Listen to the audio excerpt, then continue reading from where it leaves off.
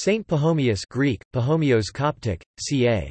292–348, also known as Pahom and Pachomius, P. Comus, is generally recognized as the founder of Christian Cenobitic monasticism.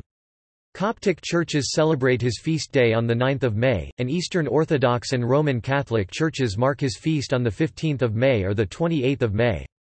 In the Lutheran Church, the saint is remembered as a renewer of the Church, along with his contemporary and fellow desert saint, Anthony of Egypt, on January 17.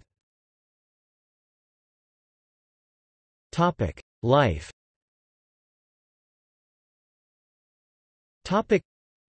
Saint Pachomius was born in 292 in Thebes, Luxor, Egypt, to pagan parents.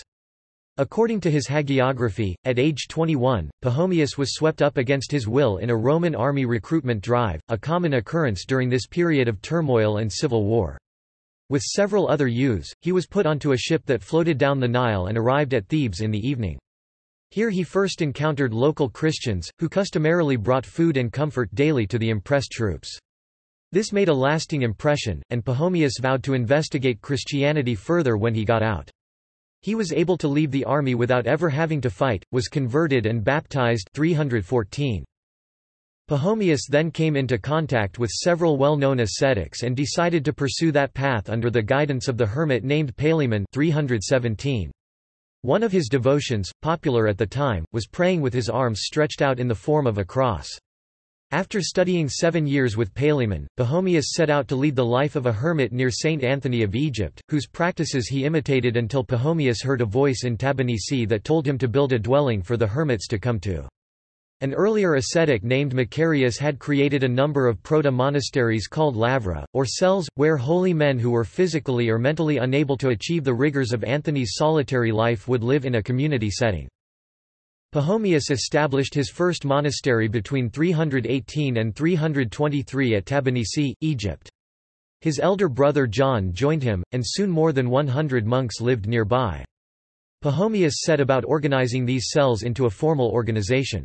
Until then, Christian asceticism had been solitary or eremitic, with male or female monastics living in individual huts or caves and meeting only for occasional worship services.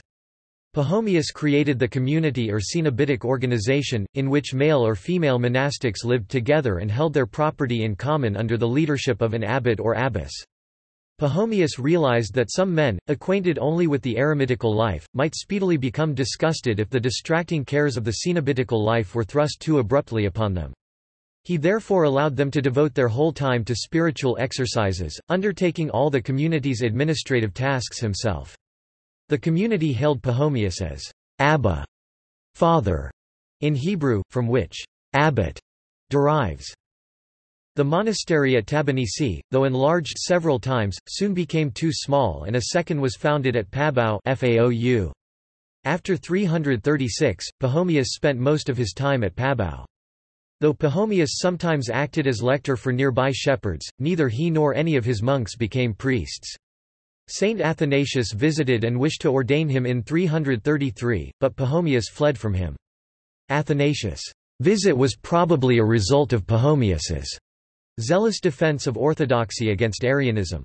Basil of Caesarea visited, then took many of Pachomius's ideas, which he adapted and implemented in Caesarea. This ascetic rule, or ascetica, is still used today by the Eastern Orthodox Church, comparable to that of the rule of Saint Benedict in the West. Death and legacy. Pachomius continued as abbot to the Cenobites for some 40 years.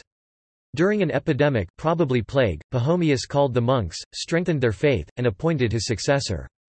Pachomius then died on 14 Passions, 64 am, the 9th of May 348 AD. By the time Pachomius died, c. 345, 8 monasteries and several hundred monks followed his guidance.